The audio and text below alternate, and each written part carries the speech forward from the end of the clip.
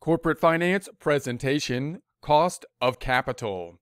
Get ready, it's time to take your chance with Corporate Finance. Here we are in our weighted average cost of capital, the WACC or WACC formula we looked at in detail in a prior presentation. Now we're going to be focusing in on components of that formula, drilling down into how we would get to particular components, this time focusing in on the cost of debt. So we're cost of debt here.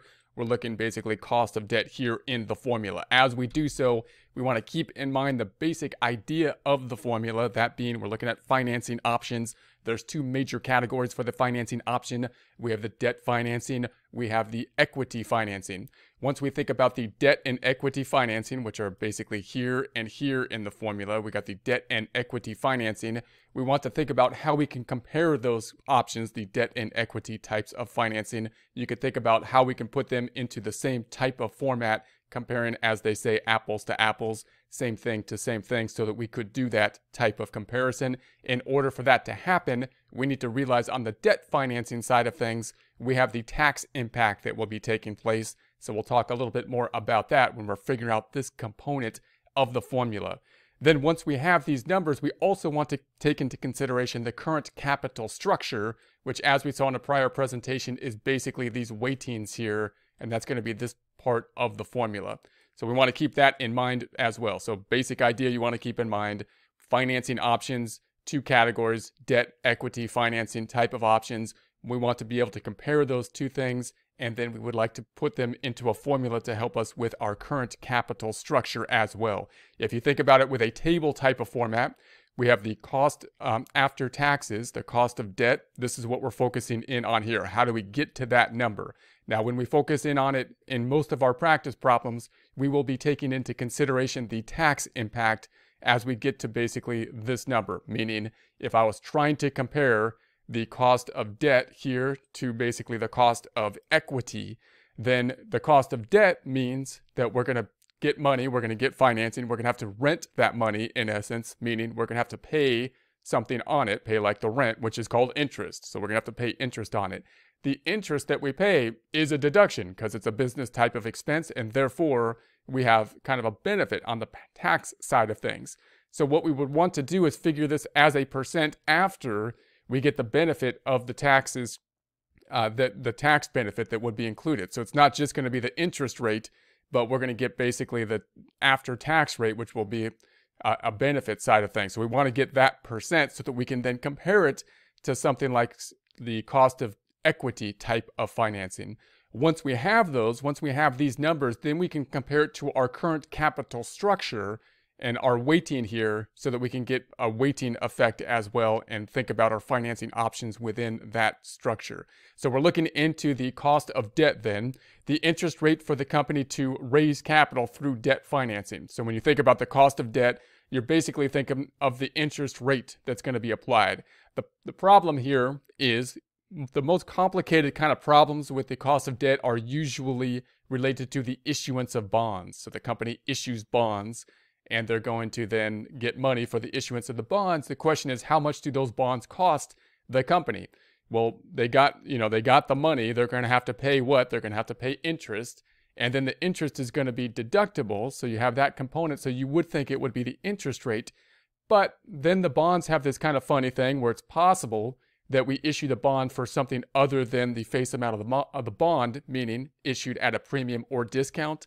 And so that difference causes a problem as well, because now we have a market rate in essence, and we have the rate on the bond. Which rate do we use when we're thinking about the cost of the interest? Now we're generally going to use the market rate, the rate on the bond. This will become more apparent as to why that would be the case when we actually do the calculations. But in essence, note that what is happening when the market rate is different than the rate on the bond, then we had to issue the bond at either a premium or a discount. And that difference that we're recording, the difference in the value that we're receiving compared to the face amount, is basically interest.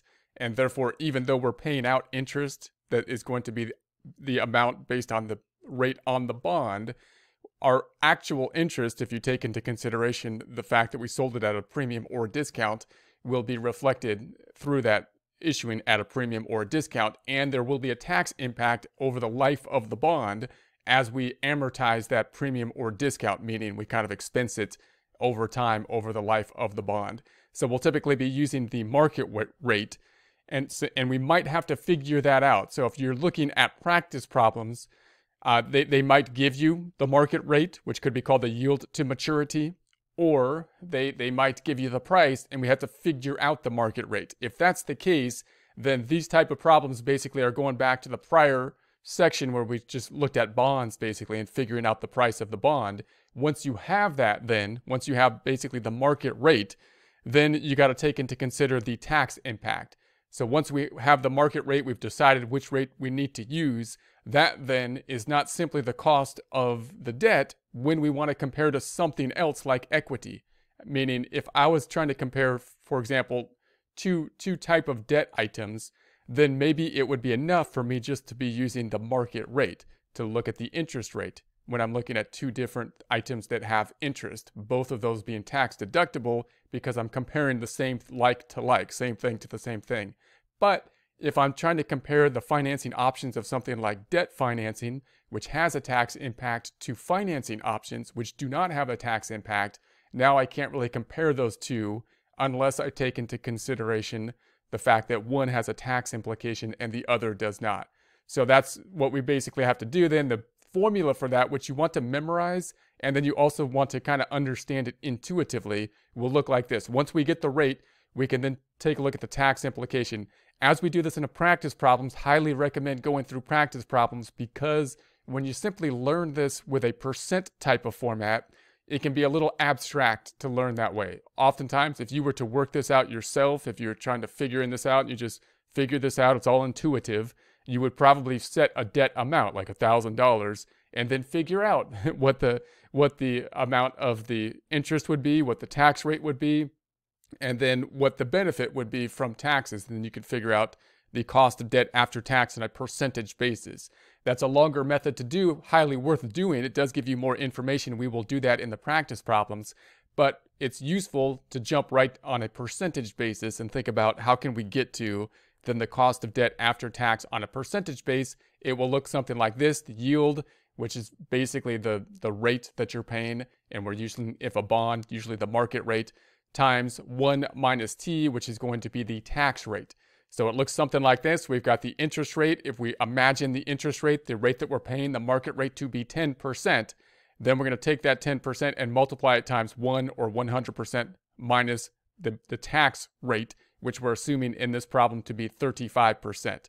So this would be 100% or 1. This would be 0.35 or 35%. That means that we have 65% left. Then we take the 10% times the 65%, we get the 6.5. So what this means is that after taxes, the rate that this is costing us is really 6.5, not 10%. So the 10% is before taxes. After we take into account the tax benefit, we're at the 6.5. Now you can just memorize this. It's worth just memorizing, but you can also kind of mull it over so it makes sense to you here. Notice if you're looking at this 1 or 100%, then that 100% you could think about as the total difference in kind of the net income that would have then a tax impact, meaning the cost, in this case, of the interest. So this would be the effect on the net income, which would be the cost of the interest. And if I take that 100% minus the 35%, which we imagine to be the tax rate, and note when you're thinking the tax rate, you might be thinking, well, the tax rate is a progressive tax rate. How did I get to the 35%? When it's a progressive tax rate, where do we get to this one number? Because it should be is it an average or is it the marginal tax rate? Usually we'll be using the marginal tax rate, even though there's a series of tax increases, because like economists say, we're making this decision on the margin. So we're imagining this decision is making at this point in time when we're already at the highest tax rate. So typically we can do kind of the easier thing here, pick the highest tax rate instead of trying to do some kind of weighted average on the tax rate. Usually there could be some differences to that kind of concept, but normally when you're making the next decision from today, then you're looking at a decision that will have a tax impact at the highest rate because that's where you currently are on the tax impact. So that means that basically of this difference that's going to happen, the 100% of the change to net income resulting in the interest, we're basically going to get back 35% in a tax benefit, right? We're going to have to pay it in interest, but then we get it paid back, or we get to reduce our taxes by 35% of it, given the fact that it's tax deductible.